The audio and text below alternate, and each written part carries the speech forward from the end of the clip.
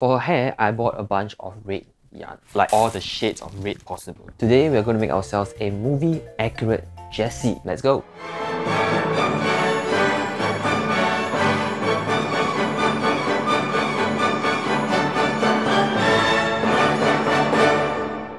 Hey guys, Zerview back here again. After a disappointing failure on Woody, I decided to cleanse my artistic palette and try my hands on Jessie.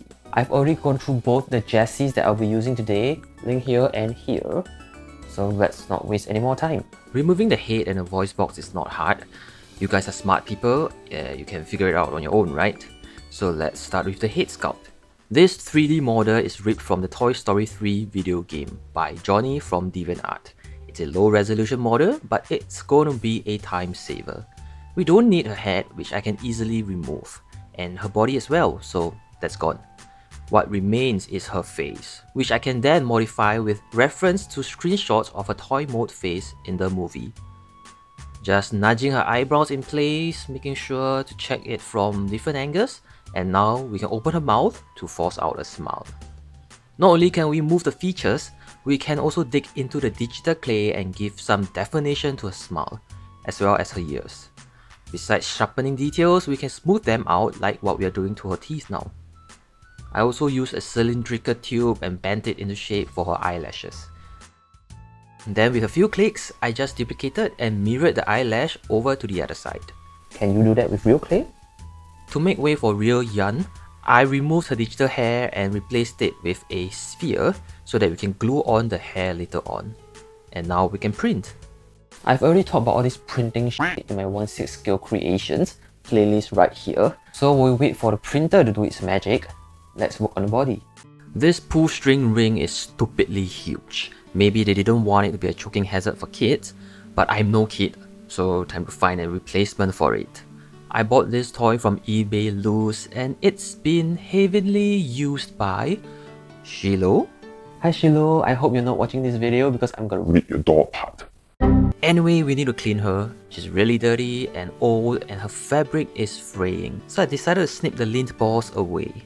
But when I tried removing the dirt marks from the body with my handy dandy alcohol, it didn't work. No matter how much I rub, it refuses to come off. So there's no choice, I gotta wash it with detergent. But let's remove the accessories first. The belt is secured by this fastener inside the body, which is rather tight. The buttons on the sleeves are just sewn on, easy peasy. But the buttons on the body are secured with the same irritating fasteners, and I couldn't get them off, so I just cut the ends of the buttons off, since I don't plan to use it anyway. And now you can tell how disgusting this toy is. The cloth under the button is actually white, so what you think was white previously is actually yellow. Well, in the washing machine you go. We set it on quick wash for about 20 minutes, and since we have some time on our hands, let's sit back and watch some South Park. No! Stop procrastinating. Fine, I'm gonna fix the head, which was from the Signature Collection Jessie. It is also really old and has paint marks on it, so I decided to give the alcohol a second chance. So far so good. There's also a red mark on top of the head. And it's gone! I guess the alcohol is good for paints, but not for dirt. Now to replace the strings with a tougher white leather string that I got from China. Okay, I just gotta try to remember the pattern. Up, down, got it, I think. The thickness is close, so it should work. Okay, so up, down, wait a minute. No wonder it looks so weird. It's supposed to wrap around the border, stupid. Looks great. See how tough the material is? And those holes in between, just like the movie. Knock, knock. Oh, what's that? It's been 20 minutes. Time to hang her out to dry and move on to her belt buckle. The issue with this is that the details are not crisp enough. So by going over it with a couple layers of black wash, that should give her a little weathered look while highlighting the details. Oh, how convenient, the prints are ready. I used a Form 3 printer from Formlabs to get this printed. It's really reliable, but it's also quite expensive. If you want peace of mind and not deal with all the technical aspects of printing, you might want to invest in a Formlabs printer to achieve amazing prints like this. I don't want to bore you with the details, but you can tell that all the branches have been removed, and now I'm just cleaning up the residues left behind and sanding them smooth. Yeah, real fun stuff really. Yep, still sanding. And after filling up one of the holes, we are ready to paint. The issue with Woody previously was that the material was flexible, so it didn't accept paint well, and the water slide decals failed at the very last stage of completion. So for Jessie, let's go straight to the eyes. I don't know why, but white paint is really hard to apply evenly with a brush, so I decided to mask everything and just go over it with an airbrush instead. Oh, I'm a mommy! Sorry. It looks pretty good. After filling up the areas that the airbrush missed, I went over the teeth as well. And this is where you can see what I meant by it's hard to achieve an even coverage with white paint. Anyway, here's my nightmare. I've designed it on Photoshop and printed them on water slide decals, but the problem I had with it was that it tears easily and it likes to fold onto itself. But then, I came across this guy called Stan, who also uses decals for the eyes, and he did it perfectly. He shared some tips with me, telling me to apply layers of clear coat on the decal so that it's easier to work with, and it worked! Please go ahead and watch his video. He's a traditional sculptor who did everything with clay, something I can never do, so mad respect. Well, now the issue is that it's too tough. The layers of clear coat made it less flexible, and it took a while for it to lay flat on the round surface of the eyeballs, which led to a little tearing, as you can see on the left eye. Fret not, we can always fix it with a little paint, and it's great again. Since we're already here with black paint, let's cover her eyelashes, mix some paint for her eyebrows, paint them, and it's time to revisit the body. The washing machine did a great job removing most of the dirt, but you can still see the circles that eluded the attacks of the brown dirt. I was very tempted to put it through another wash, but I don't want to risk losing more of the yellow. As you can see here, part of the red rope has been chewed off by the washing, and some of the yellow part is gone. Which is a bummer, but I thought of a way to fix it. I went over it with some oil pastels, cause it's more forgiving than paints, which could sometimes be too watery or too thick. This is just some powder that you can wipe off easily. The rope was an easy fix too.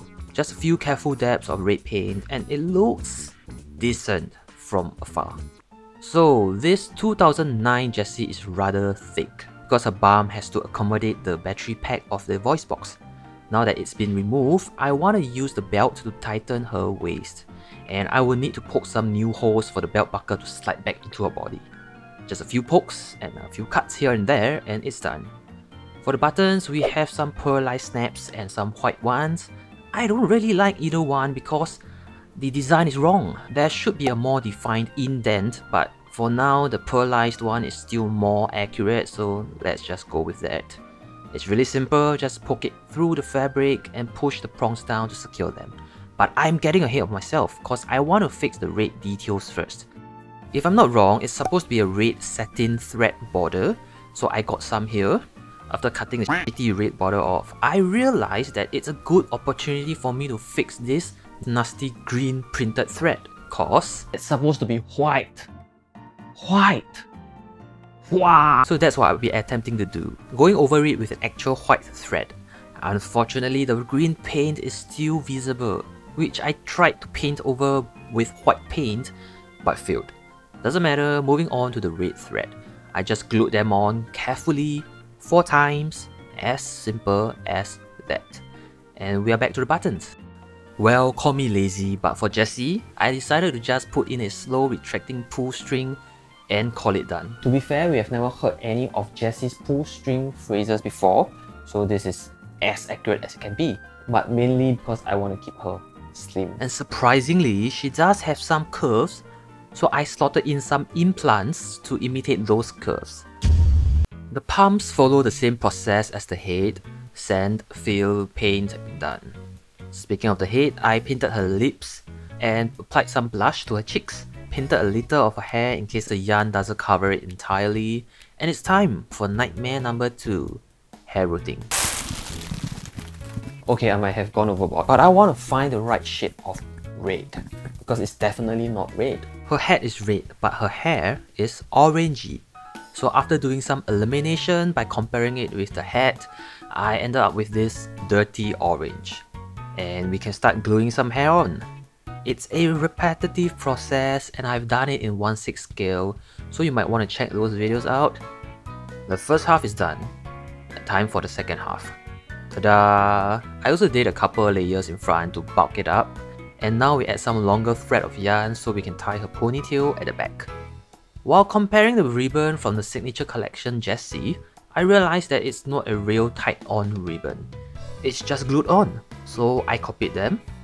And after some trimming, some tying, snipping, we are ready. Overall, I'm really happy with this. I like the sculpt, I'm happy that the eye decals worked, I like how the hair turned out, but I don't think I can do it again anytime soon. Please don't ask me to make one for you. The outfit is a lot better, but not perfect. The green is still bugging me, the buttons are not accurate, I can't find a safe way to remove the boots, so that's not accurate either. And most importantly, it's not real denim. So I won't call it the most accurate Jessie. But the head is nice though. Well, it's good enough for now. If you like this, stay tuned to my channel for more creations. Here are some videos that you might like, and I will see you next time.